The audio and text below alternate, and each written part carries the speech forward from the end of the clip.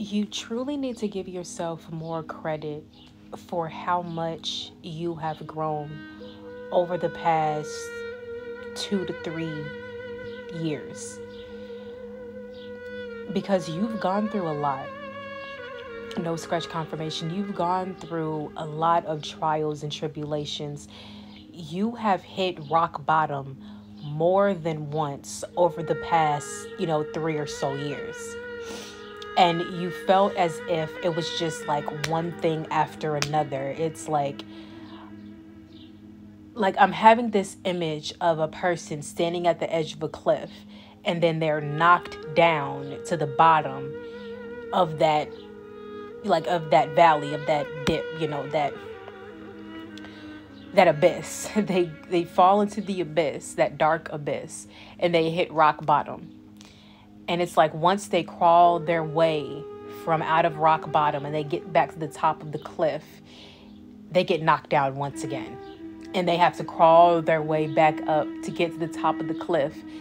And this time they're not knocked down to rock bottom, but this time, which is like the third time after they've climbed up, after they've been knocked down, because they were like knocked down twice.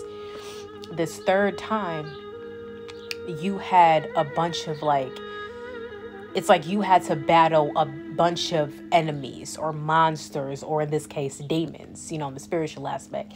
Just, you had to fight all of these dark demonic spirits that were after you, trying to tear you down, trying to break you down, trying to exhaust you, trying to just take away all of your energy, just trying to destroy you, really, trying to beat you down so much that you wouldn't have the strength to get up and move forward into your purpose along your journey with your walk with God. You're increasing in your faith, increasing in your prayer life, increasing in your awareness of thyself, walking in your purpose, doing what God has called you to do, walking more in your healing those traumas, healing those wounds, unleashing all of that pain that was weighing so heavily on you and releasing the burden.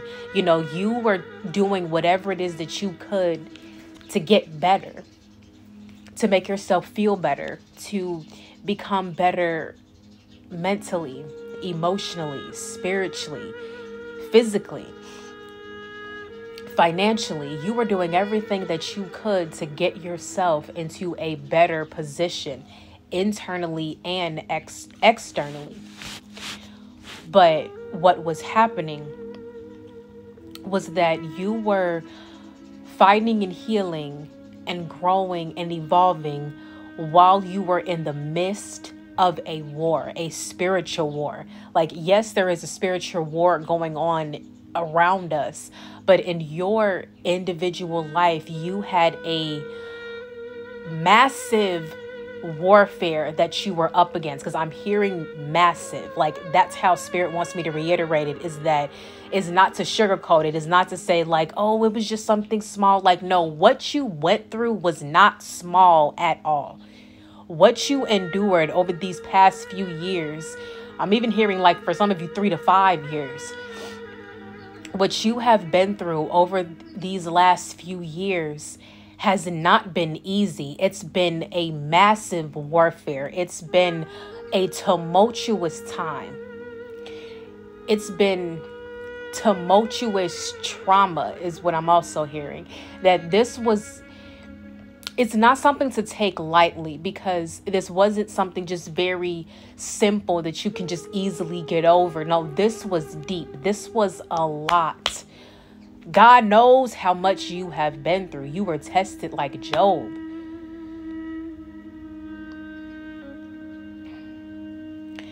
And people have tried to minimize how much you have actually experienced, endured, and overcame.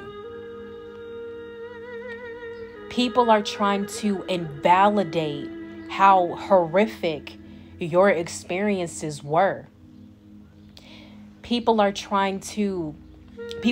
tried,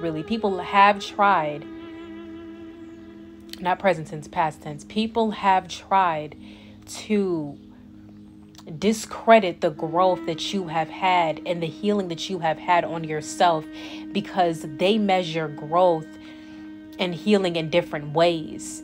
You see, they expect you to be robotic and to be this, to say you're healed and spiritual or just increasing more in your faith. They expected you to just be this all positive, love and light person, one that doesn't get angry, doesn't get mad, doesn't show much emotion. They just expected you to just be this perfect person, and no one is perfect, but they had such high standards for you where they expected you to be a certain way to express how you were healed. But by you finally expressing your emotions, your righteous anger, your true hurt, by you finally expressing your emotions to release them, which was one of the most healing things that you have done, people try to look at you as if that's not healing. You're not healed because look at how emotional you are. No, you're more healed when you're able to express the emotion. When you're numb, it's harder for you to heal. When you see them expressing the emotion, that is where the healing is. When you see them numb to their emotions, running from it, not expressing it, not letting it out, being silent about it, suppressing it, that is where there is no healing. You see, they've got it all twisted up. They've got it all spun around. And they don't understand that you heal by actually feeling and dealing with your emotions, not by running from them and pushing them to the side or sweeping them under the rug.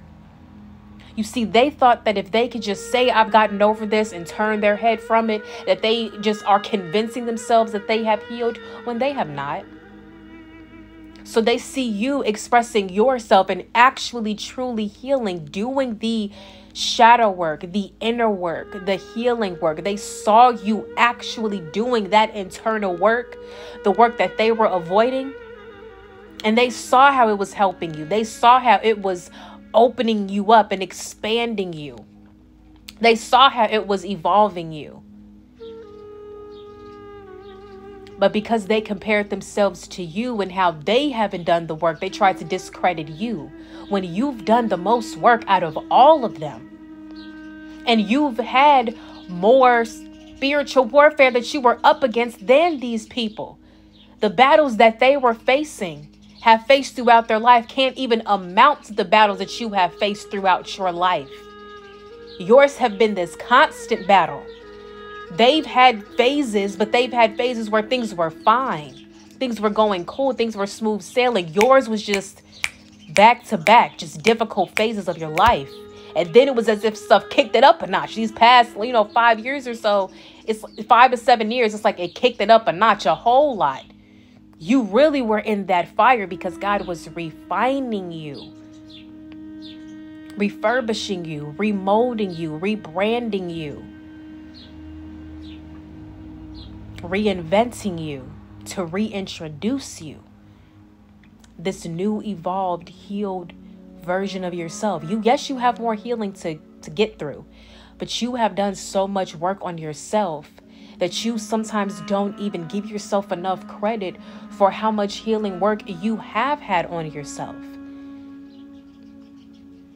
Do not compare yourself to someone else's walk or journey because you see that they are going much further and much faster than you. Your walk is different. Your pace is different. Because you will have your moment, but in your due time, in your due season. You have lessons you have to learn first and more growing that you have to do before you can get to these new levels in life.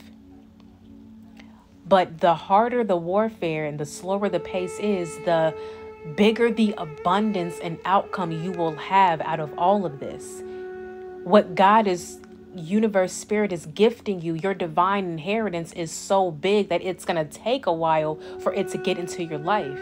It has to gradually make its way in, and you have to gradually walk towards it.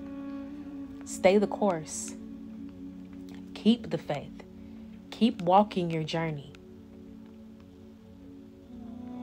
And know that you are always exactly where you need to be.